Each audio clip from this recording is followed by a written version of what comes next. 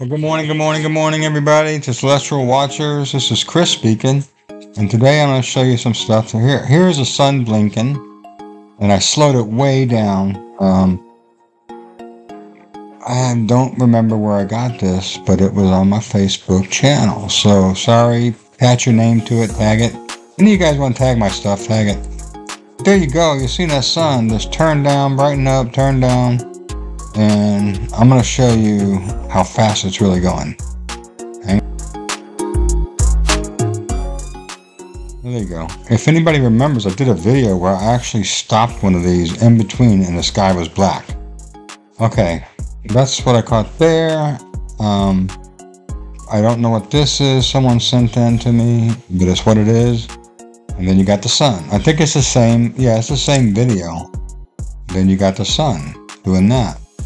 That's the original. Blinking. Incredible, right? Okay, I got more for you. I got a blue planet for you.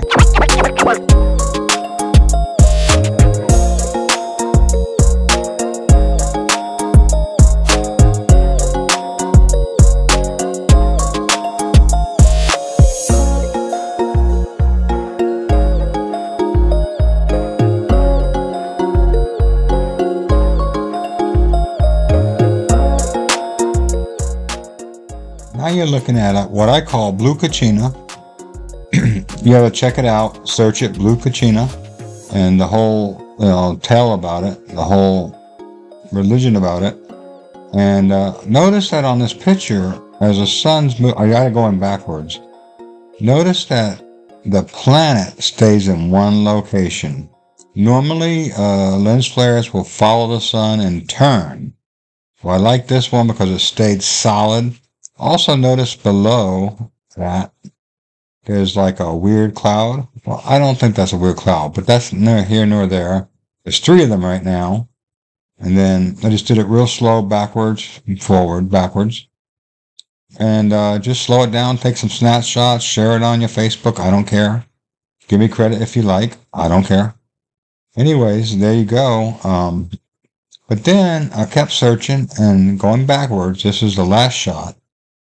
It starts crossing from left to right, but I'm going backwards, and it develops better that way. This one does. It's really striped out.